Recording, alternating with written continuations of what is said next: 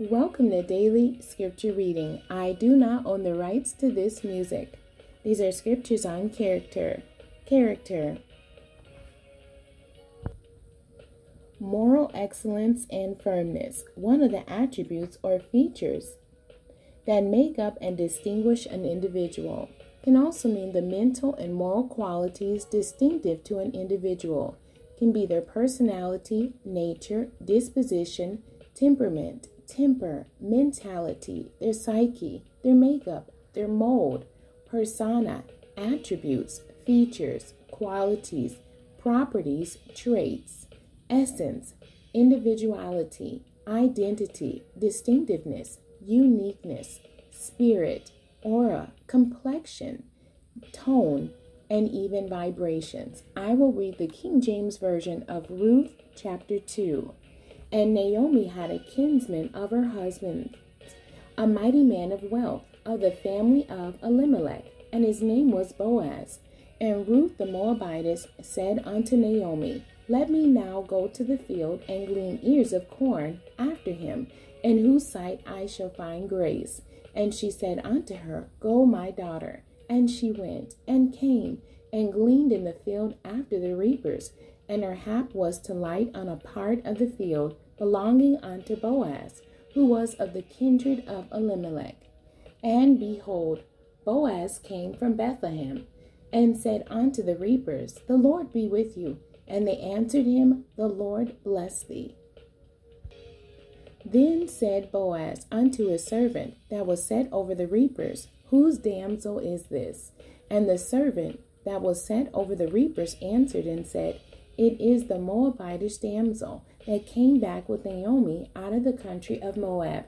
And she said, I pray you, let me glean and gather after the reapers among the sheaves. So she came and hath continued even from the morning until now, that she tarried a little in the house.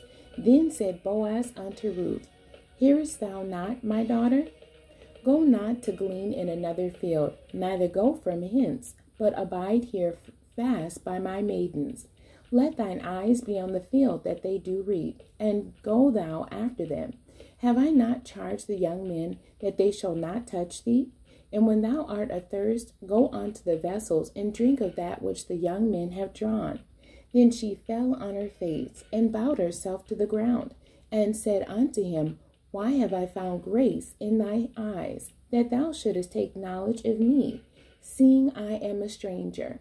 And Boaz answered and said unto her, It hath fully been showed me all that thou hast done unto thy mother-in-law since the death of thine husband, and how thou hast left thy father and thy mother, and the land of thy nativity, and art come unto a people which thou knewest not heretofore. The Lord recompense thy work, and a full reward be given thee of the Lord God of Israel, under whose wings thou art come to trust. Then she said, Let me find favor in thy sight, my Lord, for that thou hast comforted me, and for that thou hast spoken friendly unto thy handmaid. Though I be not like unto one of thy handmaids. And Boaz said unto her, At mealtime come thou hither, and eat of the bread, and dip thy morsel in the vinegar. And she sat beside the reapers, and he reached her parched corn, and she did eat, and was sufficed, and left. And when she was risen up to glean, Boaz commanded his young men, saying, Let her glean even among the sheaves, and reproach her not, and let her fall also some of the handfuls of purpose for her, and leave them, that she may glean them, and rebuke her not. So she gleaned in the field until even, and beat out that she had gleaned, and it was about an ephah of barley. And she took it up and went into the city, and her mother-in-law saw what she had gleaned, and she brought forth and gave to her that she had reserved after she was sufficed. And her mother-in-law said unto her, Where hast thou gleaned today? And where wroughtest thou? Blessed be he that did take knowledge of thee.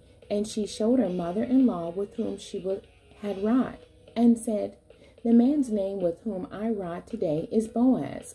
And Naomi said unto her daughter-in-law, Blessed be he of the Lord, who have not left off his kindness to the living and to the dead. And Naomi said unto her, The man is near of kin unto us, one of our next kinsmen.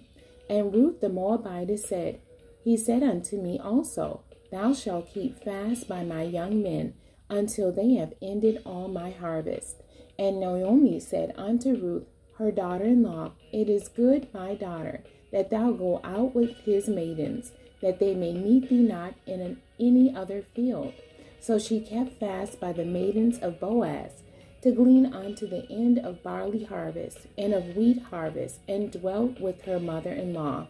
The end. God bless you, and thank you for joining me today.